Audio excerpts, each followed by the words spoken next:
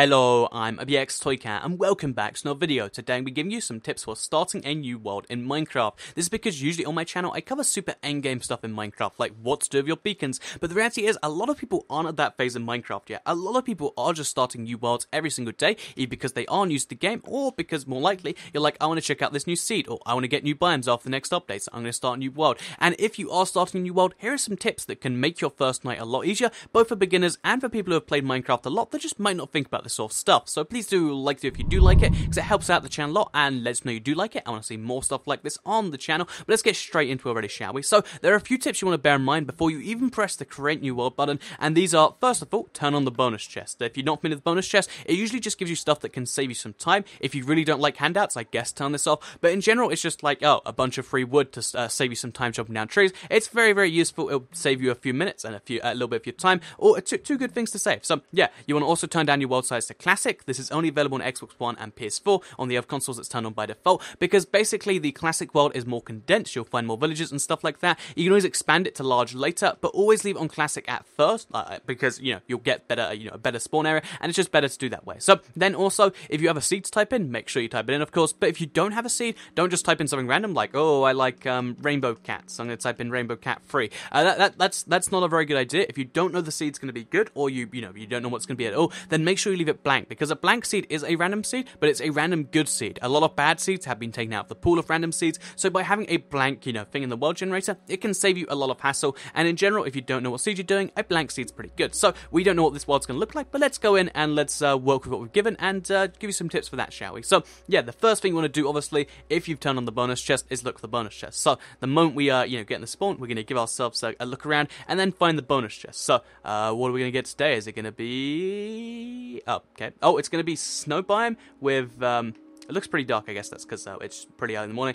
We've got a snow biome right on the edge of a mountain, right with an extreme hill biome over. I think it's like half snow, half extreme hill. We'll work that in a second. So first thing you want to do is find your bonus chest, and you might want to check inside, see what you've got. I got a stone pickaxe, which is pretty nice, as well as a wooden axe. Pretty good stuff. But yeah, rather than just going in and pressing Y and taking it all out there, a good pro tip is just to break the chest and then get everything like this. This is because saves you time doing that anyway, and it also means you get the free chest as well as all the stuff in it, which means we have a wooden pickaxe, a stone pickaxe, a stone axe, and some wood just to save ourselves some time.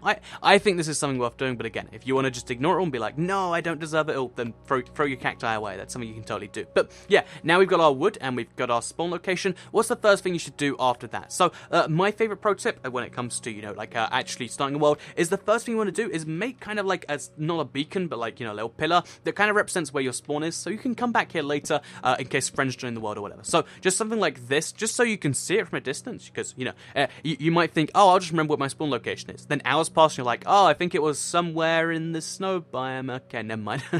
And yeah, basically you want to just have a little thing like this. Then what you want to do is, on top of this, because it will usually give you a pretty good view of some form, you want to work out which direction you're headed. If you're looking for a very specific biome, if you're like, I want to find a jungle and that's all I'm putting up with, then go look for your jungle. If you can't see one, just head in the direction which looks like it has the most potential, which your map is quite useful for, by the way. But if you can't see your biome, or you don't know what biome you're looking for, make sure you try and find a plains biome first. And I can see one. Do you see just in the distance over there, like to my right above that hill? That looks like a plains biome, so we're going to head there first. This is because that has a lot of the stuff that makes surviving a lot easier. So yeah, we're going to head in that direction. But first of all, we're going to make a little point here, just so we know which direction we head back in. In case we die, we won't have our map and we won't know which direction we're heading. If we have this, we'll know 1, where the spawn is, and 2, which direction to head. So we're going to be running this way vaguely, and this is going to lead us to a plains biome. At least it looks that way. So yeah, just this seems like it's unnecessary stuff to do when you're starting a world. You're like, Toycat, you spent a minute and you haven't even left your spawn yet. But now, the inevitable first death, or not really inevitable, but the potential first death, where it's like, oh, I just got ganged up on by 6 spiders while I had no armor.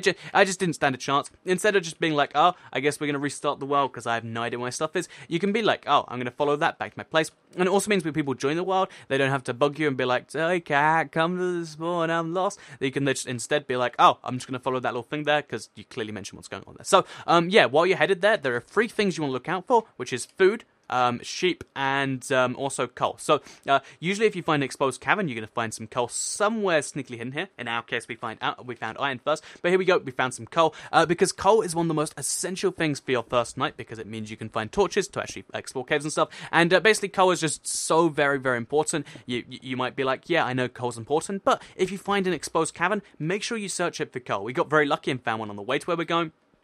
Yeah, you want to do that. Also, while you're here, grab yourself some stone, make yourself a stone pickaxe. I've already got one, and get iron, because one of the things that I see a lot of people do on their first night that, kind of bothers me is everyone always make a set of wooden tools, then just upgrade it to stone, then upgrade it to iron. If you can, I mean, the best thing to do is just to go straight to iron or go straight to stone, because the thing about, wooden tools is they're only slightly better than using your fist. A wooden sword is actually, it's better than using your fist by quite a bit, but not that much. Whereas if you look at, a wooden axe, it's like slightly faster than punching a tree. The reality is you probably just want to wait until you can get iron or stone tools. So yeah, by going early on and finding some iron, that makes our life a bit easier when it comes to that. So yeah, we've got 6 iron, we've got some food, but now we need to get ourselves some sheep. And this is why the plains biome is excellent. Not only is the plains biome great because, compared to that snow biome, the taiga biome where everything was just kind of hidden, now you can see, oh, it's just, in front of us, we've got like animals, we've got a village, and we can actually see everything. So yeah, basically, like I said, the things you're going to need next, because we've got food, we've got coal,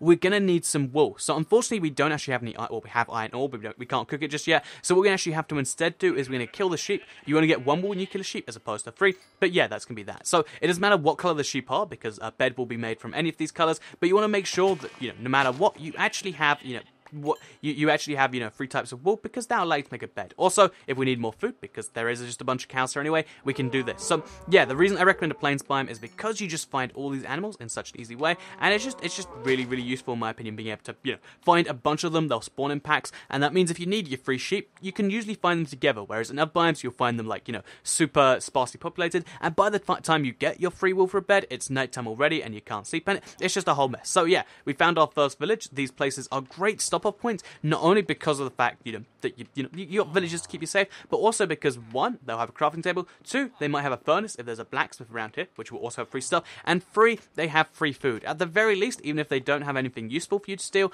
they will have free food that you can be like, oh, I'm actually kind of hungry because I didn't get food. Then you can go ahead and be like, oh, I'm just going to take your carrots if that's okay. And then, boom, you got yourself, how many carrots do we have? 15 carrots, and now we just, food isn't too much of an issue. We're not going to starve to death. And like that, we've done some really useful stuff. We've gone coal a lot easier by exploring caverns. We've gone food a lot easier by finding a plains biome, and also by finding a village. And then we've also got sheep by going in the Saints plain biome and just looking around. And now we're ready to start our first house just like this. The big mistakes, you might be like, Toy Cat, have you really done anything, too unique here? The big mistakes that I was kind of covering up with this is like a lot of people, instead of looking for above exposed caverns, they'll just start digging down, and it'll be really dark, and it's like that. I've made that mistake before. It's kind of a mess, and basically, by doing all of this stuff, boom, we found another cavern, which looks like it's going down quite deep. By doing this stuff, first of all, it means that you can just save yourself some time on that first night. As soon as you have a bed, you don't have to worry about the night. And if you can do that on your first night at all, then you just have so many fewer issues to worry about. And boom, hopefully something in this video did resonate with you. I hope you did all like the video. If you did, please do like it and let me know. Share if you really liked it, and subscribe if you're new around here. I make videos like this every single day on my channel. And now I'm going to go start a house in this little plains biome, because like I said, this is my favorite type of biome, and it's just a very good neutral biome. But if you want to go find a jungle biome from here, go do that, whatever you need to do. And yeah, that's that. So to kind of revise over the tips here, first of all, turn on your world as classic first. You'll find more villages. I probably wouldn't have found this village if it was a large world size. Second of all, go blank seed if you don't know what seed you're typing in. Obviously, if you follow Seed Sunday, you probably have a seeds type in. Third of all, turn on the bonus chest. It just gives you free stuff, because now we can start a tree farm when we want to. Fourth of all, you want to make a beacon at your spawn. Fifth, make sure the beacon points to where you're going, so if you die, you don't just lose the world. Sixth of all, find food. Seventh, find sheep. Eighth of all, find coal, which is easily found in exposed places. And then finally, don't make wooden tools. Just go straight to stone or go straight to iron. And, even though we've been, just running around doing nothing, we've still got plenty of time to do that before night falls and make a bed. And that's what I like about all the strategy stuff. So, yeah, hopefully the video did help you out. If you did like it, please do like it and let me know. I know this was slightly more aimed at newer players, but hopefully, even if you're, pretty good at Minecraft, you'll be like, yeah, that is a pretty good tip, Toy Cat. Let me know in the comments down below what you think of that. Anyway, share the video if you really liked it, and subscribe if you're new around here. I make videos like this every single day on my channel, and if you subscribe, you'll see them all daily on your homepage. Thank you all for watching, and goodbye. Oh, the seed. And in case you're wondering, here is the very specific seed, which you can type in and get this exact same world I just used. Just in case you want that, it's very, very, very, very long. I think that's as long as a seed can be. But if you wanna explore this exact world because you're like, I want a seed, but I don't want to check out Seed Sunday, there you go. Anyway, thank you for watching. Have a nice day. Goodbye.